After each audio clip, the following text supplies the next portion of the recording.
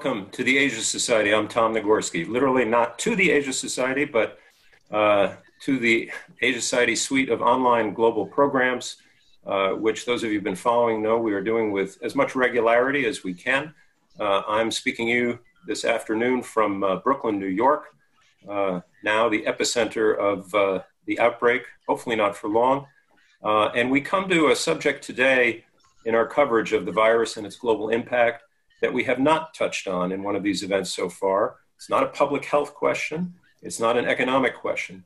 It goes to one of the nastier byproducts, you could say, of the coronavirus outbreak, and that is the racism, discrimination, and xenophobia that we have seen in the weeks and months that have followed, not only in the United States, but around the world. We aim today to shed light on the issue and to discuss what what beyond shedding of light can be done to stop it. The title of this event may say it best: viruses and pathogens do not discriminate. Of course, it's an important issue for all of us at the Asia Society, but we'd like to think it's an important issue and a question for folks all over the world, wherever they may be. We're joined today by two terrific guests to get at the issue in two different parts of the country. Charlie Wu is in Los Angeles. He is the co-founder and CEO of Megatoys, a longtime champion for the Asian American community in LA, longtime member of the Committee of 100. Great to have Charlie Wu with us. And Leesa Lin, who makes her home in London, is actually joining us today from Boston. Leesa is assistant professor at the London School of Hygiene and Tropical Medicine. She joins us, as I say, from Boston, Massachusetts. She's a member and alumna of the Asia 21 Young Leaders Network of the Asia Society. Our regular reminder today that for those of you watching, whether you are on the Facebook Live or YouTube platforms, you can ask questions or leave comments for us at the comment function of either of those two platforms. And as we start, I want to say and stipulate, although we'll probably cover both of these interchangeably in this conversation, we really seem to be talking about two things. On the one hand, the really nasty, in-your-face acts and actions of racism that we have seen, again, all over the world, documented by people like Charlie Wu at the Committee of 100 and many others, where we've seen Asian Americans get yelled at, hollered at, go back to your country, particularly in the initial days directed against Chinese and Chinese Americans, but as I said, not exclusively. And then there's the whole issue of the nomenclature that's been attached to the outbreak itself, the so-called Chinese virus, the Wuhan virus, and the issues around that. But let me start, Leesa Lin and Charlie Wu, with just a fundamental question. We are, I guess, 2-3 months now since the reports of the first cases, 3 full months really. And I wonder, starting with you, Leesa, you were in London at the time. And I want to ask how you first came to either experience directly or indirectly or just hear about some of these things we're talking about. So we have students in London that in the greater United Kingdom that have been on the receiving end of racism comments and also physically attacked, even while walking as a group on the street. And a colleague who is also a mother of 2 had a cooking pot thrown at her and was then pushed down a staircase along with her children. So people who look East Asian, so not just Chinese, but East Asian ethnicity, or wearing a mask, have become targets of verbal or physical abuse, unfortunately. So this has caused a direct and indirect impact on the entire community, especially in London, where I was based. Everything you just described actually happened in London? Yes. Yeah, and Charlie Wu, you said, if I'm not mistaken, that you were hearing about it sort of more indirectly. When and how did you first come to realize that this phenomenon was underway and really something to be reckoned with? As we know that the virus starts spreading in China about, we heard about January, but it was perceived as an Asian disease at that time. It didn't really threaten Americans. So as Chinese American, we monitored it, but we didn't really think that would threaten us. But near February, when we discovered that there were some cases being discovered in the United States, and then there was quite a bit of fear among Americans that this disease would come here. And then because of my role in Committee 100, I chaired the Public Policy Committee. And the press often call me for information, for quotes. And about mid to late February, reporters are calling me about reports of Chinese feeling uncomfortable because when they wear masks, they would look at funny. People thought that they had disease. And then the Chinese restaurants are start losing their business because people are fearful of going to places where Chinese hang out. So at that point, I still didn't think it was that serious. I've been an American for the last 50 years, and to me, racial incidents happen, isolated incidents happen all the time, and sometimes you don't want to make it worse by publicizing it, and so that you can encourage others to sort of join in that terrible behavior. So I thought, let's just watch and wait, and I encourage Asian Americans or Chinese Americans, if they feel comfortable wearing masks, if they think that protect them, they should wear them regardless of how people look at them. Because in this country, yes, it's a free country. You're supposed, as long as you don't offend people, you should be fine to do what you think is appropriate to protect yourself. And of course, I point out there was it's a cultural disconnect here in Asia where people wear masks to protect themselves from pollution, from disease. In this country, people perceive those people that wear masks to be sick.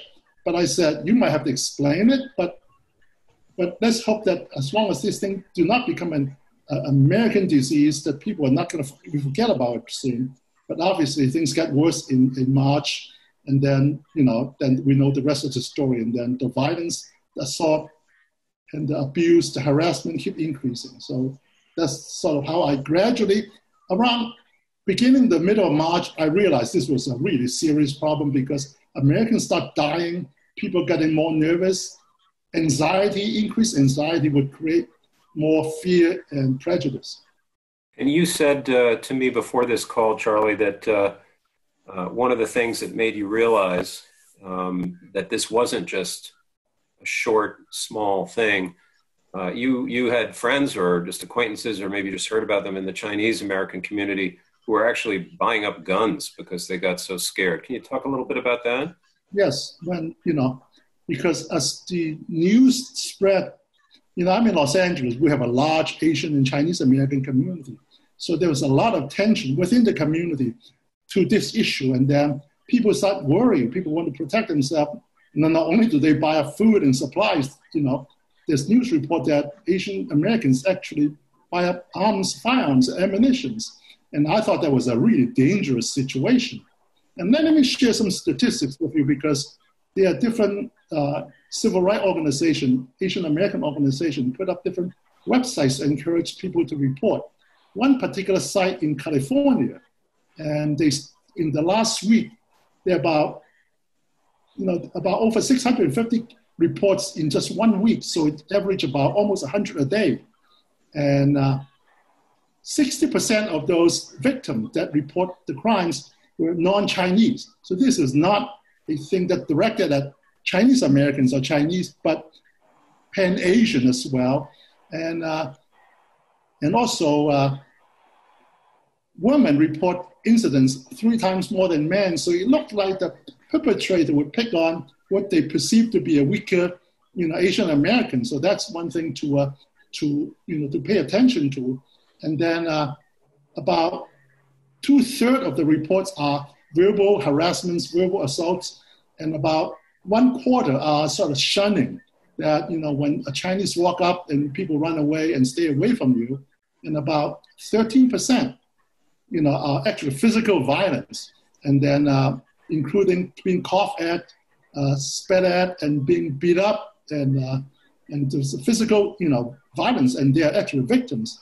I don't know if you heard that about a couple of weeks ago in Texas, inside Sam's Club, an Asian family, I believe it was Southeast Asian family, a father with 2 kids, they were stabbed and sent to the hospital because the perception was they carried the virus. So this thing no longer just make us feel bad and hurt our feeling. It actually could could have become a safety issue for Asian Americans or Asian living around the world.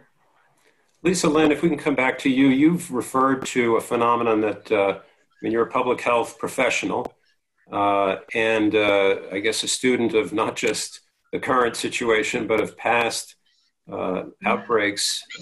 They're all different, but you've referred to something you call the othering, which has followed past outbreaks. Can you explain that phenomenon, where it's happened before and whether you think it's happening now? Yeah.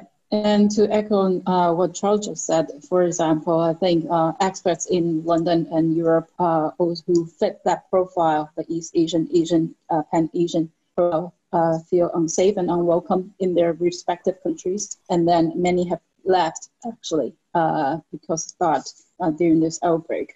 And then to come back to the othering.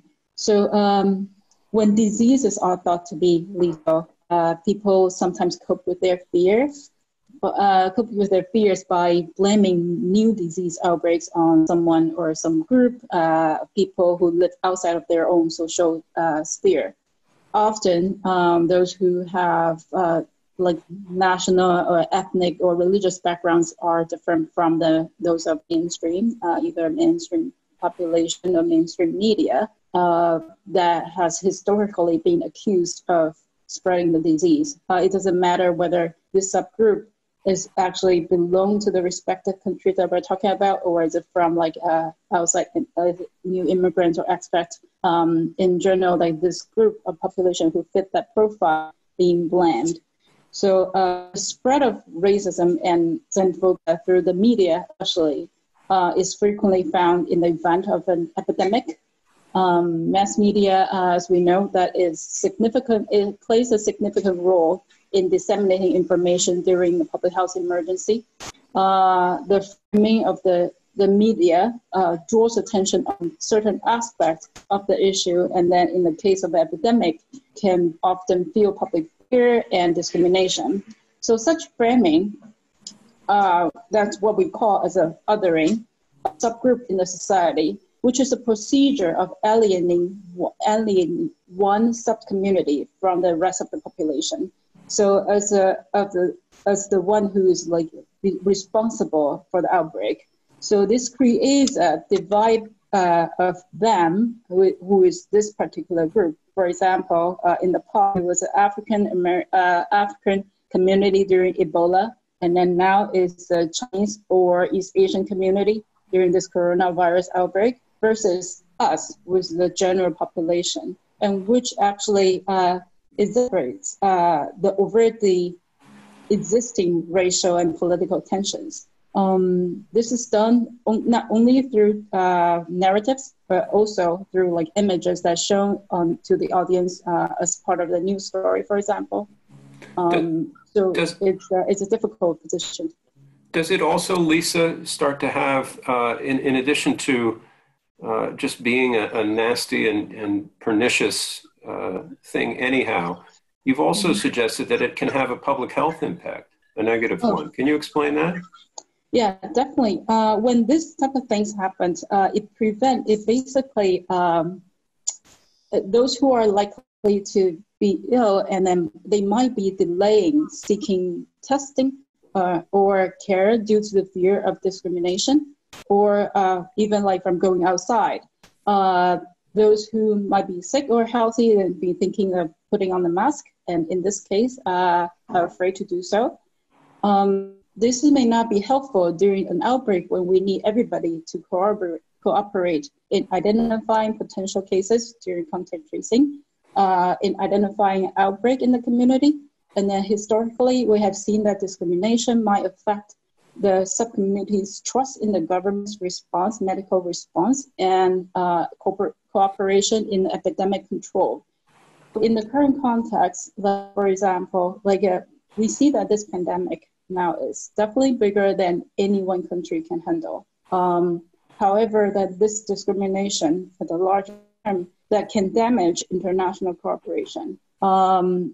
And then at individual level, it creates a false perception around the community that transmission in terms of from whom one could be more likely to contract the disease in other words, not only does this narrative create an untrue perception that some members of society might pose a greater, higher risk to the community, but also a false sense of security that other members, based on their appearance alone, may be exempt from social distancing or physical distancing practice. Right. Which, of course, now the world doesn't need any reminder of that, of course, because you might as well call it an American or a European virus at the moment if you were going to do that. Now, let's get to this whole issue of naming, right? And I don't know, this is, I guess, a little more subtle, but maybe it isn't. For some time, as you both know, and many around this country and around the world know, President Trump was calling it the Chinese virus. His Secretary of State, Mike Pompeo, I think still refers to it, and so do a lot of other public health officials and a lot of people in certain corners of the media here and so on and so forth as the China virus, the Chinese virus, the Wuhan virus. Mm-hmm. Charlie Wu, maybe I can ask you because there are people who ask a fundamental question, and I think we know the answer, but I'd like you to give it for us. 100 years ago, there was something that, not just 100 years ago, but for a long, long time has been referred to as the Spanish influenza. We've had the German measles and even MERS, which is a much more recent outbreak, MERS, Middle East Respiratory Syndrome. West Nile has a geographic title. So explain, please, what is wrong with Chinese virus as a term? Start with you, Charlie. Okay, yes. When I first heard the term, as much as I didn't like it, I thought that was the way that we name it. And then I started doing some research. By the way, we called the 1918 influenza the Spanish flu. It turned out that it probably originated from the United States in Kansas, not in Spain. But that goes to show how accurate when you name a disease after a location, because it was just simply wrong information. And then when I did some research, it turned out that in 2015, the World Health Organization had published a set of guidelines, best practice for naming disease. And it specifically mentioned that when you name a disease or virus, the name has to include some information about the nature of the disease, the nature of the virus, provide useful medical scientific information. And we should not name a disease or virus after a location, after a city, a country, an ethnic group, or a culture, because that would not only confuse the public and create confusion in science and technology and scientific and medical research, it would stigmatize a country, a place, and a culture. And it was very clear in 2000, whatever we did prior to 2015, we probably didn't do a good job in naming the disease. But I thought after 2015, we should be clear, particularly those in the scientific community. Science and medicine need a global, unified terminology in order to communicate. And each country, each group cannot name their own disease and name their own virus, and so that we need a translator to connect one disease in one country to another disease. That's just not the way science and medicine being done. So it's really important that we stick to a technical term that is universally adopted. And then the disease called COVID-19 was the official name. And for those in government and in authority that are dictating public policy, they should know better than using terms that have been already disregarded by the scientific community. And when you talk about this, one of the first things that they mention is, but then it originated from China, and China did not do a good job. China mishandled it. China did the cover up, and then if China had done the right thing, the world might have been able to prevent it and minimize the damage. No, it is still too early to put blames, and I think history and science would look into this issue, would find where the blame, who was at fault, who should be more responsible, what we learned from it. But at this point, our focus should be on how to save lives and not to start blaming people and pointing fingers. And even before the President Trump called it a Chinese virus. And there were public officials in the beginning of March. There was a couple of US senators. One called the disease started because Chinese eat bats. And then another senator passed on a conspiracy theory that the virus was an accident in a China bioweapon laboratory, and somehow a virus got leaked out. And then was, and then there were various public officials sort of start pointing the fingers at China and called it a Chinese virus before the president took it on. To President Trump's credit, he took it back. And as we all know, President Trump doesn't take back a lot of things. He doesn't apologize. For this one case, I think President Trump, to give him credit, President Trump recognized the damage that a wrong terminology could cause, and he took it back. So I think that, all the government officials should follow. I want to come back to that in a second because it's a really good point. President Trump's change of heart just in the last week or so. Leesa, Charlie mentioned in that answer several times that the scientific and medical community should come up with just a protocol or a recommendation or a way to go about the naming of these pathogens when it's appropriate. So, of course, you are on this program at least representing the scientific and medical community, and I know you've given a lot of thought to this. So how should, for in this case or going forward, what would you recommend in terms of how we give these things names?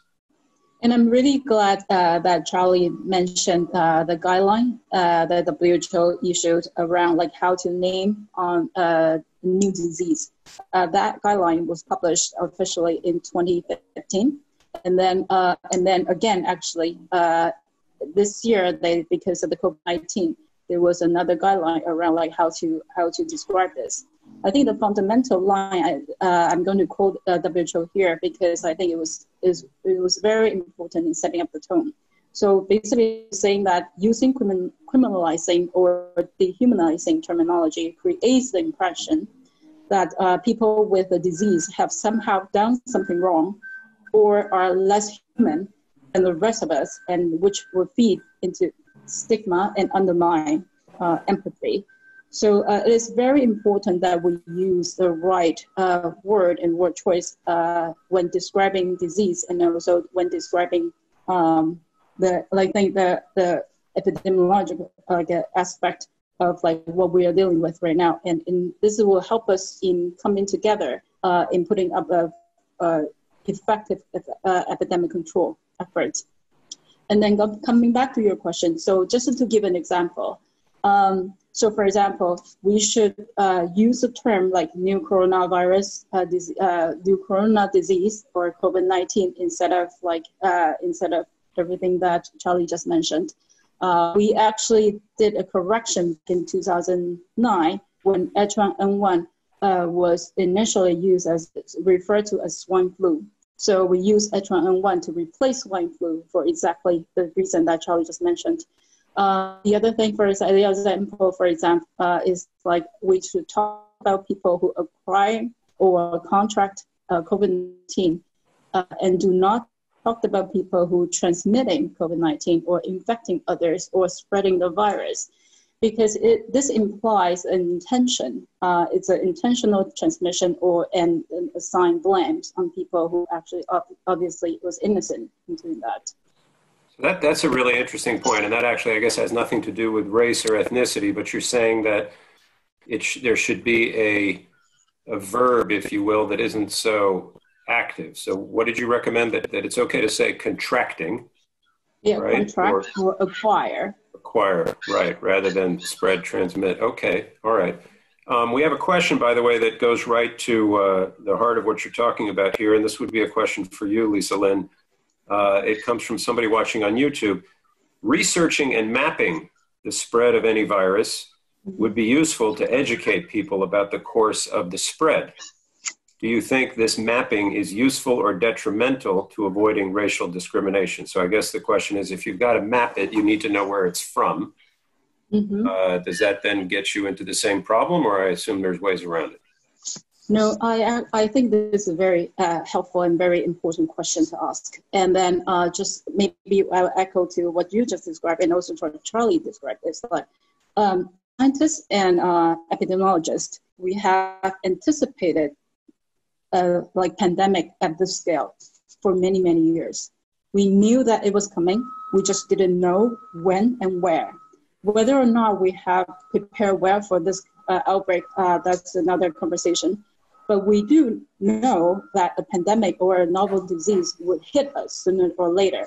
Just like, for example, like Bill Gates have been like talking about this for many, many years, at least for 5-6 years, and he's been preparing for it. We have always had the Pandemic Preparedness Act, for example, in the United States. So this could have come from, so the point is that this outbreak or this pandemic could have come from anywhere. And then I think that this will be important to keep in mind. And then I think as a global citizen and for individual countries, it is very important that they, for countries that have the outbreak that originated from, should notify the international community, WHO, and then to like WHO and the international community, like immediately as soon as they figure out what it is. So just to get, like there are definitely like mismanagement of the early warning, early detection that happened in China. That's something else. But I think in terms of if we are looking at the dates, they notified WHO on December 31st. That's as early as we have in the record. And then they notified the US CDC in the first week of January and sharing gene sequencing within like a week or two, and then and has been reporting cases and epidemic control measures since then. And then so we see them put in strict containment efforts, limiting the spread within the Wuhan city and then the Hubei province in January and February. So in terms of a global like responsibility, I do think that China has put up enormous effort, even at the expense of their economic growth, in containing the virus and notifying the international community. And then so it gives us, give the rest of the world, probably I think by now they're 2 months or more, the time to respond to this outbreak and to this pandemic. And therefore, I think that it is, go back to the question, is it is absolutely helpful to have the mapping. It's absolutely helpful to have the testing done so that we can track where things are. And looking at East Asian countries, so we're looking, and even like countries or regions, just to be exact. So we are looking at Korea, Hong Kong, Taiwan, and Singapore. Japan is a different case. We are now looking at in a different view in light of like Olympics and all that.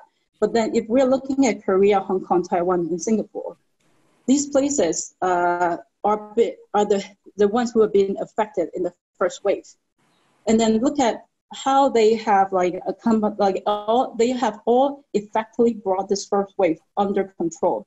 And they have provided the rest of the world critical information about this virus and brought time for preparation. So I think that in terms of mapping, it's definitely helpful that to know where things are and then where it's going. That's very helpful for us to do epidemic preparedness and control. But at the same time, I think for politicians, naming this as Chinese virus or China virus is not only hurting their members of sub-communities within their own countries, but then they also hurt the possibility of collaboration and also could have like distracting the public with like what they're supposed to be doing for their own people. Yeah, it's a really good point. We also have a really good point coming in over YouTube, which I think it's more of a comment than a question. And I'll just read it and you can comment if you like, or we can move to the next. But I hear stories of police in rural America stopping people with out-of-state license plates and sending them back if they don't have a good reason to be there. Do you think some deeper xenophobia is developing even among people from the same race, same country, different states in America, not just confined to Asians and Chinese? And I don't know, I mean, from my standpoint, I suppose you could say that right now there's a discrimination against people from New York City, because I would imagine other parts of the country here, you know, they don't really want New Yorkers getting on planes or crossing their borders. Personally, I don't take that as discriminatory. I mean, I'm blessed to say I'm feeling fine, but it is an interesting observation, right? I don't know if either of you want to comment on it, that there is going to be some, whether based on science or ignorance or something else, anybody who is in any way attached to a place that has had a big outbreak is going to be, I guess, suspect, right? Yeah. So I think that this actually has been observed in not only like now towards New Yorkers, but also in Europe when Italy first have the who still suffer from the huge pandemic outbreak right now, and then within China, people who live in Wuhan also have the same experience. I think this actually will maybe come to the discussion we might be having next is about how do leaders, leadership, people who are in the leadership positions to address this issue as a whole.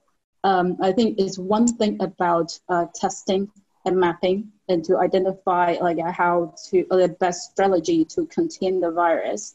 But then the other thing is attaching like this stigmatizing and then also discriminating like a group of people with based on their locations. So so that I don't know if maybe we can talk about like what the government can do moving forward.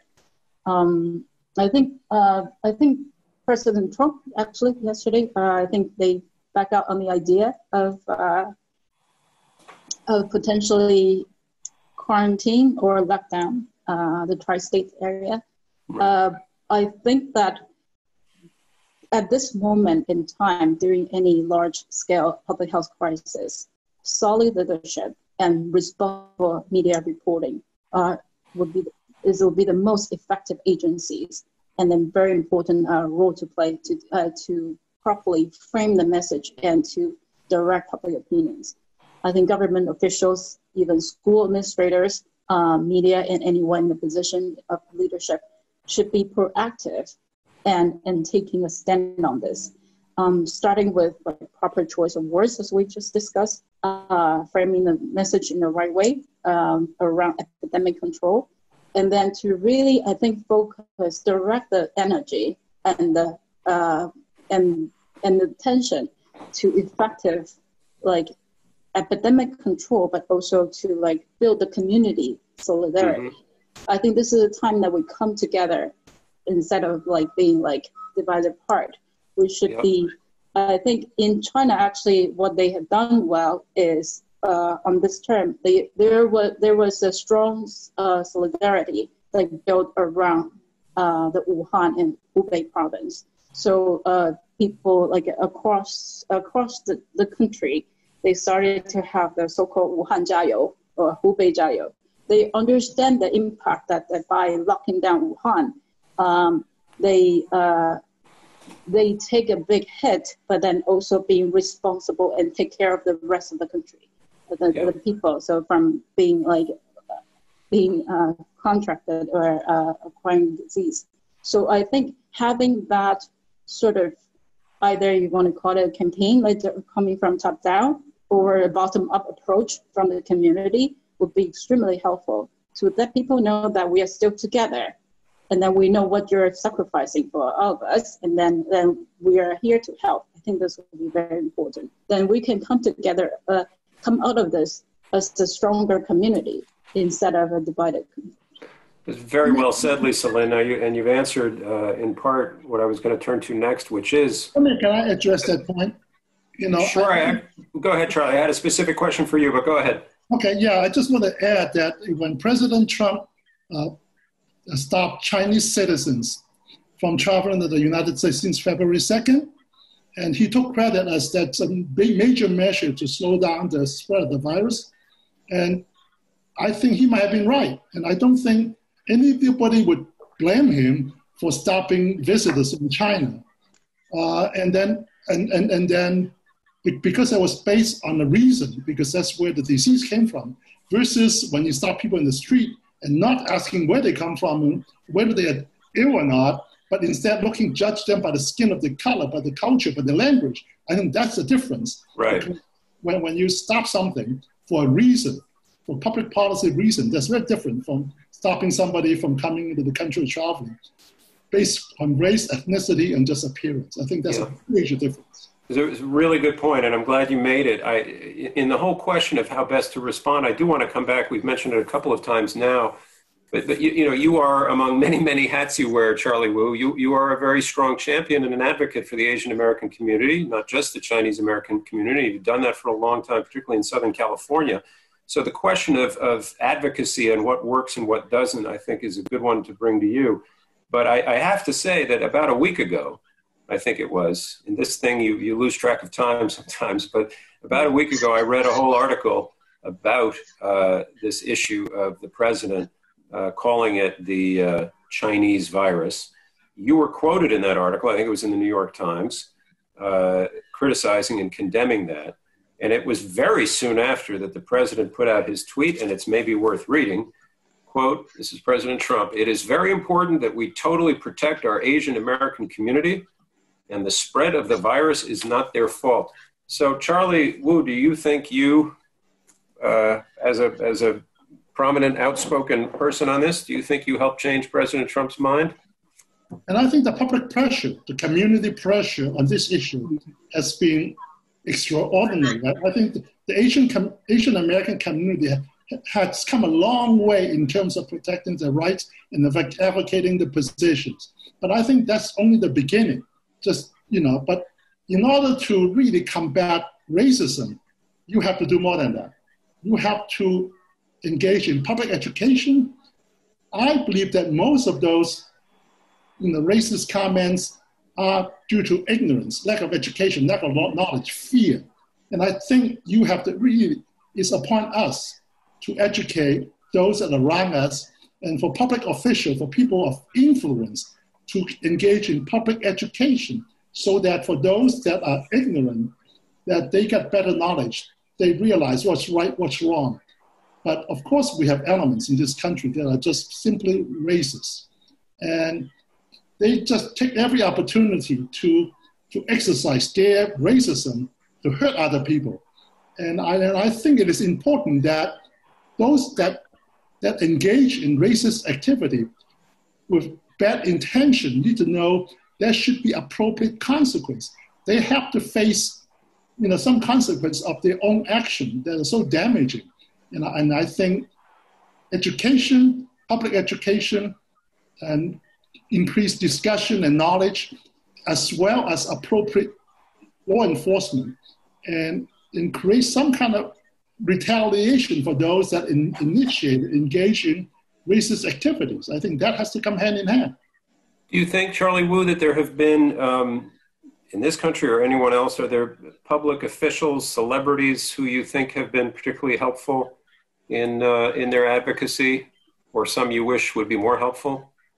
I think we see spokespersons from the entertainment industry, celebrities, sports figures, and I think it's really more important that, regardless of how strong we advocate for ourselves, Asian Americans is still a minority in this country with 6% of the population.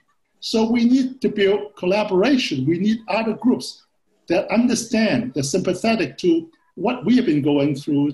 The African American community, the Latino community, the Jewish community, I think they have experienced racism, one way or another in history, and a lot of them have experienced different kind of racism. So we should come together and support each other and build a stronger coalition. And then, on top of that, I think Asian Americans, sometimes we're perceived as the perpetual foreigners, that we don't belong. And I think that's a wrong perception that we have to correct. And I think Asian Americans probably are the most loyal Americans because we choose our citizens. This is our choice. We become Americans by choice because we believe in American value, because we want to contribute. I think this is time to demonstrate that not only do we want to protect our own rights, we want to make this a better country. That's why Committee 100 just recently, just last week, raised $1 million to buy personal protective equipment, to fill the shortage of equipment and gloves and masks and ventilators, so that we, in the moment of crisis, we are proactively, contributing as Americans. So we are just one of the larger community of being loyal Americans. I think that's a very important point to make also. Very well said. I do want to come to one more question from online. We have time maybe for a couple more in total. Now, we just talked a moment ago about this, I don't know whether xenophobia is the right term, but the fact that some Americans were from state to state acting up against one another. So we had a question here about people in Wuhan and the allegation that I've just dropped the question. Oh, here it is. Many Chinese are saying the Wuhan people, I lost it again, but the people in Wuhan basically are being ostracized, discriminated against, you might say, by people in the rest of China. So is that just the mirror image of a New Yorker right now being ostracized, or at least, we maybe make people anxious? Leesa Lin, can you speak to, was it the case that residents of Wuhan or Hubei province had this kind of problem? It definitely was the case, especially at the initial maybe like days of this outbreak at that time. And then probably is what you are experiencing right now as a New Yorker. But then I think there were sentiments and then also like of solidarity that came afterwards, that I think it was for absolutely by the, it's a mobilization by the community that we started to see it become a trend, and then went like, it was quite a movement in social media that we can see, and then because I'm also doing social media surveillance right now, and then so we saw the wave of like solidarity, like from online and also on the ground support to the Wuhan city and the Hubei province. So it is definitely it definitely happened, and I'm not sure what's going on right now. I'm hoping that it's died down. Like after now the epidemic, at least the first wave in China is like almost like coming to the end. So, but I do think that being proactive about countermeasures, and then being like proactive about showing support to the people who are suffering, I think that would be very important. I think when discrimination and racism, or in this case, like stigmatization towards one community, that happens, I think the victims can become cast as problem itself instead of as opposed to the victims of the problem. So I think this is very important that we be able to shed the lights and then to help people to see what the real issue is, and then how we can come together as a community. So I think we have time for one more question, and it's this one. And in a way, we every time we have a conversation about the public health situation, we ask, are you optimistic? Are you pessimistic? Maybe a little more complex than that. When we ask about the economic impact, we ask the same thing in one way or another. But I'd ask you both for just brief comments. Leesa, maybe we start with you. Do you think that this outbreak, I don't mean the play on words, but of racist sentiment is something that will pass, like the virus itself? Or do you think this is a real setback in terms of this sort of behavior longer term? So I can only draw from, I hopefully, like for obviously, I would like to hope that this will go away after the pandemic goes away. I think that I can only draw from historical experience. And so during the H1N1 pandemic, which originated in North America and quickly spread across the world. So at that time, there was not any discrimination against North Americans. Definitely not to the U.S., not to Americans. However, within the U.S. community, Mexican Americans were heavily discriminated against. I think the discrimination and stigmatization attached to H1N1 onto that sub-community eventually faded away because the threat was went away. However, I think the scar is always there. And then I think the memory of it, obviously the experience of it, was still left behind, beyond the epidemic or pandemic at the time. So therefore, I think that this experience among the Chinese or East Asian or Asian community has to be addressed proactively. We are just at the beginning of it in the U.S., and then this will go on for another 3 months, maybe. We are going to see, unfortunately, a rising death toll and confirmed cases. And therefore, I think I was really sad to hear, like Charlie said, that Asian Americans felt like they need to arm themselves to protect themselves. And then, so I think this experience, unfortunately, would be lingering for quite some time, unless if hopefully we can do something about it as a community together. I think this webcast will be something that's a one form, but then perhaps we can do something else to be like more underground as a community movement, etc. Something we can hopefully do. Charlie Wu, I want to give you the last word here, or at least answer the last question. Are you hopeful on this idea of whether this is a short-term setback for Asian Americans? And I think in this country, racism to some degree has always existed. Going back to as Asian Americans, the Chinese exclusion act, the Japanese internment.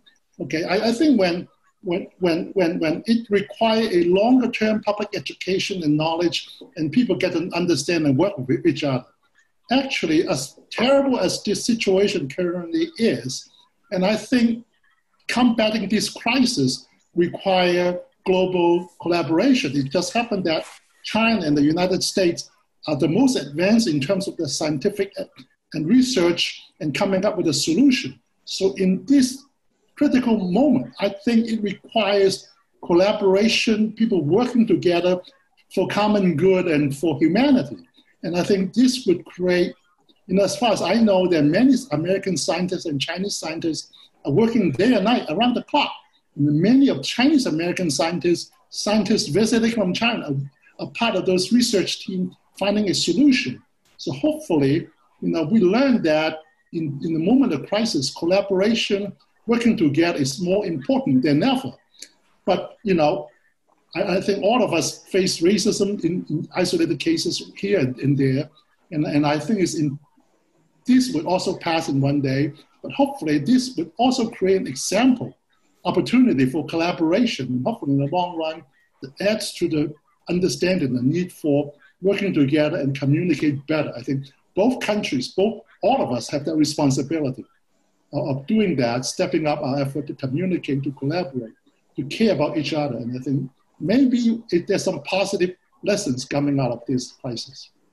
I hope so. And I think Leesa had her hand up. Did you want to say one more thing, Leesa? Yeah, I think if we put this, obviously we sort of isolated this incident and also this pandemic alone. And then when we discuss discrimination, like issue of discrimination, we sort of isolated from the bigger context. I think if we recall, because this thing has been on our minds for so long, so we don't even recall that what happened prior to this, which was the heated conversation and negotiation with a trade war between U.S. and China, and obviously with in U.S. and European communities with China. So I think the thing actually is maybe sort of a way of allowing it to manifest. However, there was a deeper issue behind this. It's just like the pandemic sort of becoming an outlet for people to express like the fundamental either it's stigma or discrimination. So I think I agree with what Charlie just said, is that if we were to address this, hopefully maybe it would be something good coming out of it, is that if for a community to come together to really like bind together, because when human society have a tendency of binding together in the face of large crisis. This is a way for us to, like, if we can come together in dealing with this as a community, it might be helpful actually having some sort of legacy beyond this. But then this will require like top-down and bottom-up approach that allow that people to come together. Well, coming together and bonding together is really what all these conversations are meant to do in their small way. And I really thank Leesa Lin. I thank Charlie Wu for joining us. It's a really, really important conversation. And I appreciated all your insights. A reminder that these conversations continue. You've both mentioned lessons learned. We have another in a series of events, lessons learned, going country by country now. We did one on South Korea last week. Tomorrow night, 9 p.m. Eastern Time in the United States, we have Kevin Rudd, the president of our Asia Society Policy Institute, in conversation with a leading public health official in Singapore, where they have also won high marks for how they have dealt with the coronavirus outbreak. We thank you all for watching and listening today, wherever you may be. We hope you are well. We hope you stay safe. As we say here at the Asia Society, we are in this together. Thanks so much and have a great day.